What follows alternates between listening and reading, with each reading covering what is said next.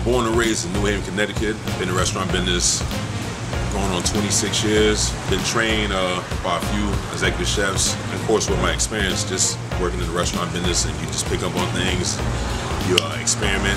I just got that passion, that goal just to learn. You know, I'm a teacher just as well as a student. You know, it's a Caribbean and American infused restaurant, from Mediterranean, from the Virgin Islands, Jamaican, just all authentic food, you know, good soul food. The jerk platters, the first one we have is the grilled jerk platter that, you know, of course we grill it. I make a jerk marinade that goes with it. It comes with a scoop of our nice rice, plantains, which is out of this world, man. Trust me when I tell you this.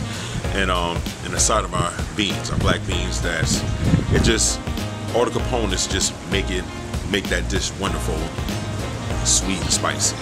And I guarantee you will not find these flavors anywhere else here because it's made from scratch.